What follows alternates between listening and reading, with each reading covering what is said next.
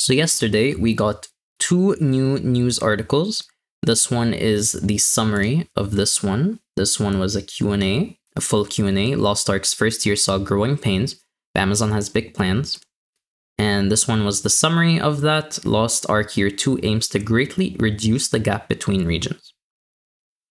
So both of these were written by Ken. He's the interviewer. And they were interviewing Soomin Park, if I pronounce that correctly. Who is this guy? Who is this individual? He is the franchise leader at AGS. He's a big boy over there. All right. Now, have we seen him before? Yes, we have, in this image right here. But we have also seen him last year in another news article that was written a month after Lost Ark release. Now, I went through this article just to see, like, oh, is this guy just some, like, big shot, comes in, takes some heats, gets out, goes about his life. No, I feel like he does. There's a fair few of his answers, all held merit until today.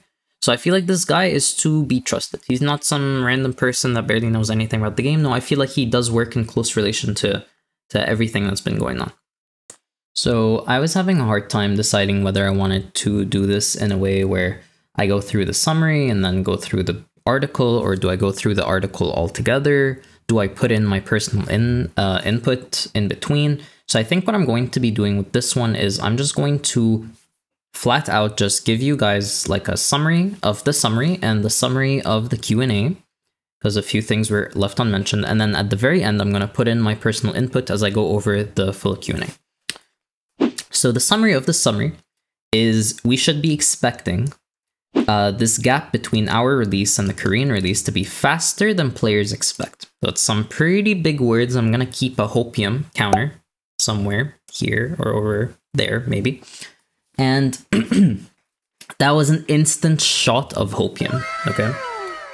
That's huge, okay? After the first release in the West, we feel great about differences between Korean and Western versions. People will agree and disagree with this. I agree with this. And he admits catching up with the Korean build is challenging to be realistic, and yeah. Then, however, we can say that we're planning to greatly reduce the gap. He reiterates it. The speed of reducing the gap will be faster, players expect. And this one is really important. New classes, he specifically mentions classes, will be released at a faster pace than that of new continents and legion raids. We'll get to that later. And then he mentions this is really big also. The Western release benefited greatly in general from the Korean version in terms of the polished Smilegate put into the game, and Lost Ark players in the West benefit from years of refinement and improvement to the content. And then another big shot of hopium here is how he mentions the people finding it hard to catch up.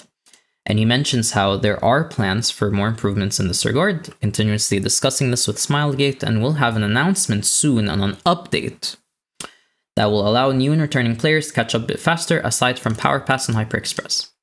So that was the summary of the summary. So where this summary came from is from this full Q&A session. So the first question asked is, after 1 year of the worldwide release, how does the team feel about the differences between Korean and worldwide versions over the first year? Has been notable changes you were forced to make, or areas you felt worldwide release saw benefit from things you learned on the Korean release? And basically he mentions here that, yeah, we learned from everything from worldwide release. Aside from localizing text, there's also adjustments they have to make it better suited for Western audience. Changes come in with monetization aspects and some game mechanics. And then he repeats this sentence here. The West benefits from the refinement and improvement of content that they get from Korea. And I'm going to keep a note of this sentence here. I'm going to make a note at the very end. But yeah, just keep a note for now. Is there a drive to bring over new classes to worldwide servers at a faster rate? Are there plans to push to close that gap to eventual update parity? Or are you happy with the difference in cadence between the versions? I was going to say Candies. Nope. Got it! So because we monitor players' progression, and then he just, like what I said from the summary of the summary, he basically repeats that, yeah, they are reducing the gap. And we should be faster than what players expect, and we should be expecting new classes to be released faster than continents and legion raids. And then this part here was omitted from the summary, I believe. there will be an official announcement that sheds more light on this positive news. So now we have 2 announcements we should be looking forward to. The one for the catch-up, which will be reiterated here, and one for these new classes releasing at faster paces. So I'm assuming we'll be getting a roadmap, but again, all my personal input at the end. There have been a number of improvements since release to both general quality of life, as well as speeding up the grind to move up endgame tiers. What improvements does the team prioritizing as year 2 begins? Are there any particular areas you're hoping to address soon, or new ways for players to catch up? And then here he not re-mentions, because yeah, he mentions for the first time the catch-up update they're going to put in. And then he re-mentions that they're going to be sharing this news soon, so stay tuned. So Hopium's like really rising, right? Like, oh my god, that tank's almost out. But then the guy was like, hold your horses. Further to this, Lost Ark has a real focus on its endgame content. How are you encouraging new players to pick up Lost Ark in its second year? Are there plans for more features like Punica Power Pass, Hyper Express, and ways to encourage long-time players to help new players, like how Final Fantasy XIV does? Just a super quick personal note here. I was so happy to see him ask about Final Fantasy XIV, and Hopium levels just crashed super hard because he basically just reiterates what he said here. There are like catch-up mechanics that they're looking at and they're thinking about it. And yeah, he completely ignored the Final Fantasy XIV part of the question. I'll rant about that later. The Witcher crossover was a really fun collaboration. How does this team feel it went? Are you looking to do more projects? Any dream crossovers you'd love to see? He basically says it went great, the audience loved it, and I feel like honestly as a player that saw like, you know, player input, I feel like most people were, if they felt I was average at best. And then he says crossover events are something we will evaluate for the future. So whatever. Lost Ark has suffered quite a few issues in recent months. Bugs, exploits, stability issues, server downtime, disconnects, blah blah blah. This goes on. The mistakenly banned people later removed. Did you learn, and will you be able to minimize issues in the future? He gives a very general answer here. He's like, yep, many issues were fixed in a couple of days. He's definitely trying to save face here. He doesn't want to admit to, you know, Fion Gate or like the disconnect issues that we didn't like fully get a full resolution on that. They just kind of like put a band-aid of fixing the bot issue, and then disconnects were like, you know, part of the good things about banning bots. Yeah, he just mentions very quickly, you know, we're learning hiccups and we're learning, we're trying. And then second year, they're gonna try to make it as best as they can. Further to this, there's a lot of discussion around compensation, what goes into determining appropriate amount to hand out. So he mentions here how it's a talk between Amazon Games and Smilegate. And they bring up proposed compensation, and then they talk about it, reach a conclusion, and that's how they do it. It's a collaborative effort. Fion Gate begs to differ, but we'll get to that later. We've done a lot of work recently to try and combat bot accounts. Have you seen tangible improvements? Are you working to improve it for the economy and players' experience? And again, super general answer. Him saying bots are a big issue. You know, what we do today may not work later. It's an ongoing battle. It's a moving target. He doesn't give any plans, just a very general answer that people always give.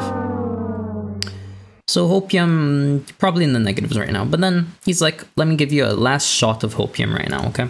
So what's the one future update the team is most excited for players to see? There's some great content coming into the game, but I don't want to spoil it for fans. I encourage you to keep an eye on Lost Ark website and social media channels. Well, we already know there's 2 things to expect. There's 2 news posts we should be expecting. The first one being this new classes will be released, and the second one being the new catch-up update, whatever it may be, to be alongside Power Pass and Hyper Express. So we know that, and then he just kept this answer pretty general, but he's like, oh, like, you know, because, okay, this interview started off really strong, right? Like, if we're assuming this is how the interview went chronologically, the interview was so strong, and then he got into, like, these bigger questions, and all Soomin Park had to say about them were really just general answers. So clearly this guy knows what he's doing. He only gives answers to stuff he knows essentially close to 100% he can give. and anything he doesn't know 100%, like with the bot ban wave, for instance, he could have mentioned, yeah, we did bot ban waves and there are more to come, but maybe they weren't in the talk. Maybe the bot issue right now in Lost Ark is looking really dire in the background, so he doesn't want to speak out loud about that. So yeah, that was the summary of this one. So editing senpai here, I was recording stuff to put in my own personal input, but I feel like a little too risque right now because I am a new YouTuber. You probably don't know me and you don't quite care about me. You can already kind of see my personal opinion with the whole hopium copium thing. So I think for now, I'm happy with this being a news review instead of like a senpai reacts. Maybe probably later on, hopefully when I get more into you know, bigger numbers, bigger views, I start to build up a community, I'll start to put in like, I'll put in a different video that has my opinion, like a senpai reacts one. But for now, I'm happy with it just being a news review. But in summary to everything we read, I think honestly, this was a great article to just really hold on to as a community overall. Some great things for us to look forward to, some things that were a little iffy. The bot ban waves weren't mentioned, Fion Gate wasn't addressed.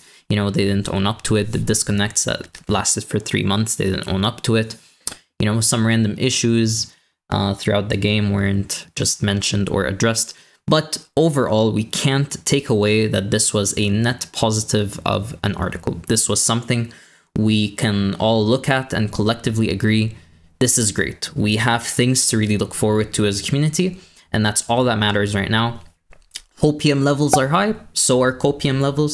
But so long as hopium is up, that's what really matters. Even if the copium is there, you know, matching it, that's okay. You know, beggars can't be choosers. Lost Ark is a great game. It just has a lot of stuff that needs to get ironed out, and it looks like we are on the path to doing that. So yeah, as always, thank you so much for watching. I hope this was beneficial to you. Hopefully, maybe if you were too lazy to, you know, read the news article, or if you didn't even know about it, this video offered some form of information to you, and I hope to be seeing you in another video. If not, maybe my Twitch. And as always, take care and